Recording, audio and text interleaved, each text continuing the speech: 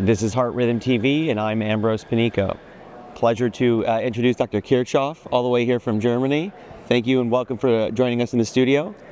We're here today to discuss secondary analysis of the NOAH-AFNET 6 trial. And I think before we dive in, one of the things a lot of us were hoping with NOAH, with Artesia, was we were going to get this magic number, right?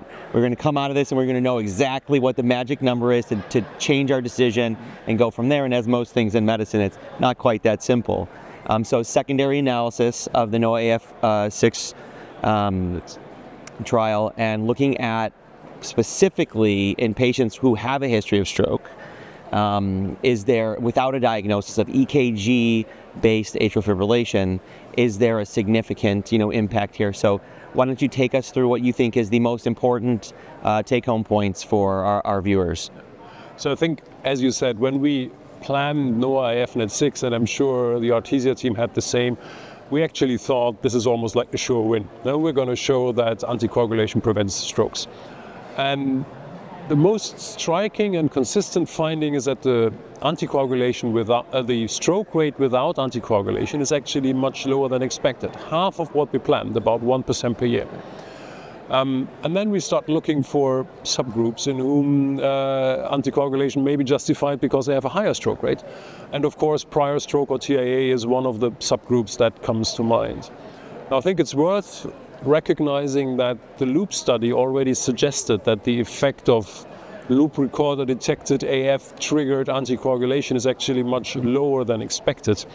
And that is the main finding that we have in NOAH-AFNET 6 in the subgroup of 253 patients with a prior stroke or prior TIA. The stroke rate is relatively low. It's estimated at 2.3% per year, but it could be as low as 0.5 and as high as 10. And anticoagulation may reduce that, but we can't really document this statistically. But we also have a signal that anticoagulation increases bleeding. And the number of major bleeds was actually 4 times higher in patients with a prior stroke than in those who did not get anticoagulation with a prior stroke. So it's, as you say, there is no black and white. We are still in the middle ground. And I want to say that all of these sub-analyses are underpowered for really giving you definitive answers. All they can give you are hints so that you can have a better informed conversation with your patients. Yep. I think you probably just answered the question I was going to ask you next, is that what is our biggest limitation here? And I think that's probably one of them, right? For sure is the power. And again, I'm very interested with the overall stroke risk was quite low, in both groups, lower than expected. So on that note, where do you think future directions, where do you think we need to go next? So I think first thing, just to elaborate on that, we actually did a back of an envelope calculation. If you wanted to test the observed event reduction that we saw in that subgroup analysis from 2.3% stroke per year to 1.6% stroke per year, you would actually have to randomize between 5,000 and 15,000 patients with a prior stroke or TIA and device-detected AF. So it will be a really big trial. I think there is a group of patients with device-detected atrial fibrillation that are at high risk of stroke and in whom we should use anticoagulation. It's probably a small group, and I think the first simple message from NOAH and Artesia is if you find device-detected AF, you can actually relax. It's not something that needs immediate attention and doesn't have to be sorted tomorrow. You should probably take time to think.